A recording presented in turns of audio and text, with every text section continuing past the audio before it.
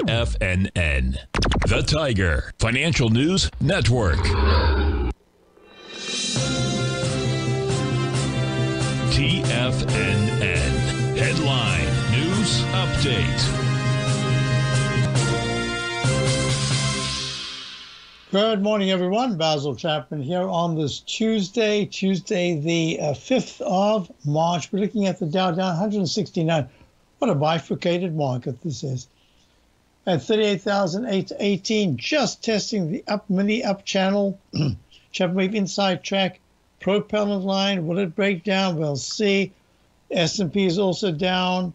There was just some news breaking a few moments ago, and there was a spike in the market, but the S&P is down 22 at 5109.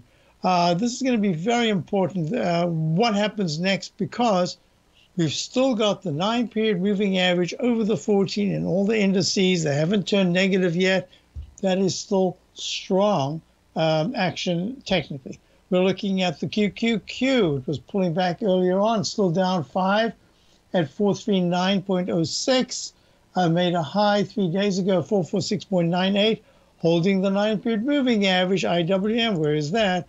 Right now it's down 31 cents at 205.42, struggling a little bit, made a new recovery high yesterday, pulling back now. The big story here is, talk about big, gold is up another $21. Something's going on. At 21.48, we've had in just 4 sessions, from 2040 to 2147, that is a huge move. We've seen these candles before in gold, and then they fail. But in this particular instance, the weekly chart is still very strong. The 9 didn't go negative. So this is something to monitor, because the dollar is only down a fraction, down 2 ticks. I've been talking about this for a while. We're looking at markets that are not doing the traditional thing. I'll talk about that in my show coming up in a few minutes. And now we've got the bonds. And bonds have spiraled higher up. They were up a point before. Now they're up 1 point and 30 seconds, almost 2 points. That is incredible. So this now in the daily 30-year T-bond continuous contract is a leg B, stopping right there, right on the 200-period moving average. What happens next?